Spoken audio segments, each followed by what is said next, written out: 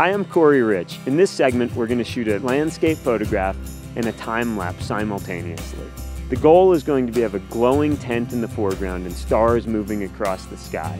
The beauty of shooting time-lapse is that at the end we get a video clip as well as a high-resolution still photograph that we can print and hang on our wall.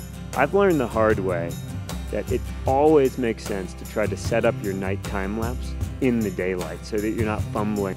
I try to be really methodical and go through a step-by-step process before I shoot a time-lapse. I think in terms of a still photograph first. What is a compelling composition?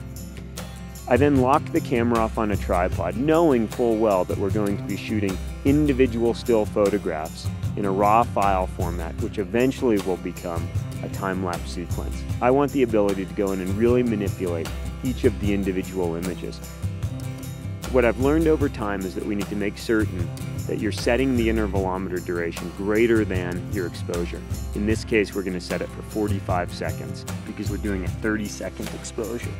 We're going to be wide open on a 24mm 1.4 lens, and we're probably going to be in that 800 ISO to 1600 ISO range, which on the Nikon D-800 looks fantastic, whether printed or in a video clip.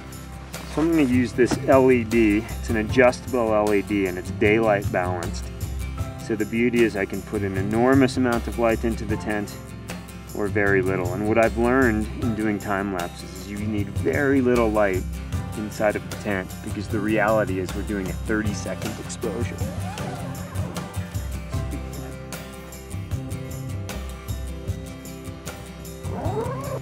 Okay, so I'm switching the camera into manual focus. I do it on the body and on the lens just to be safe. Let me check my exposure. We're set at 800 ISO, 30 seconds, and f1.4. We have a fresh battery. We're in RAW, and we are ready for business. So we're going to say on, which is okay. The best part about shooting time lapses is that once the camera is set up correctly, you have the exposure correct, and you hear that shutter releasing, your only job is to crawl into your warm sleeping bag and allow the camera to do the job for you. See you in the morning.